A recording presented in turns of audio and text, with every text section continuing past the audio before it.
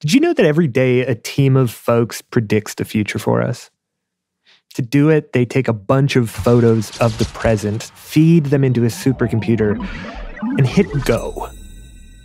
And inside the computer, this movie starts playing out. The sun is shining on the ground.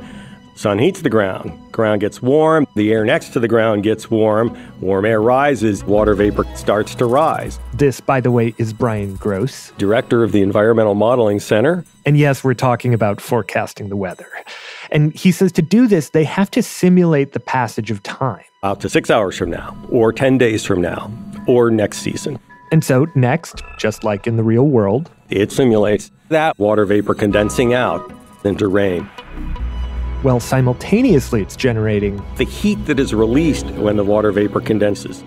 How is that heat going to affect the motion of the air parcel that rain is sitting in? This infinitely complex chain of causes and effects, chemical interaction, thermodynamic processes, physics, builds upon itself and evolves. It's all very simple, right? Until the computer spits out a new picture that lands on the desks of scientists like I'm constantly switching between different surface observations, satellite, radar. Ian Russell and Allison Santorelli. So I'm working on fronts in the medium range period. Who make their final tweaks. What Jessica's working on here is called the excessive rainfall outlook. During that period that I'm forecasting for. Adding to it things like where the ground is nearly saturated with water and therefore is at high risk of landslide or flash flooding. There's Jason. He's working on ocean prediction. Or cross-referencing it against historical weather patterns. Every single one of these individuals is working together. Sort of like an orchestra.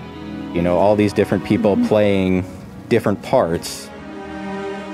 As they craft the forecast.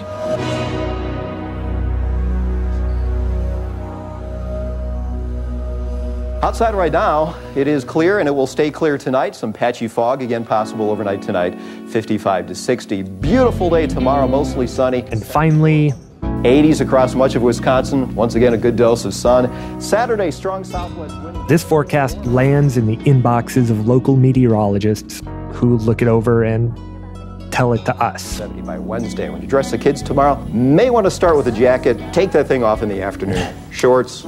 Sunshine, 80s. So we can plan a picnic or what to wear. Or, prepare for the worst. Get to shelter right now. The National Weather Service out of Slidell. Really, our charge is protect lives and property. The National Weather Service in Indianapolis has issued a tornado warning. Issued a flash flood warning. A winter storm warning for heavy. Issued an ice storm warning.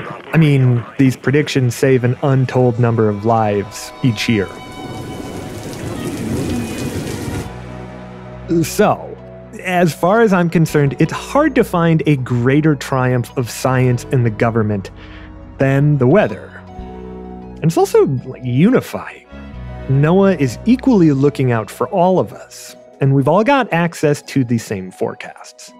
But today, despite all this, despite all these processes, all these people, it's just not enough.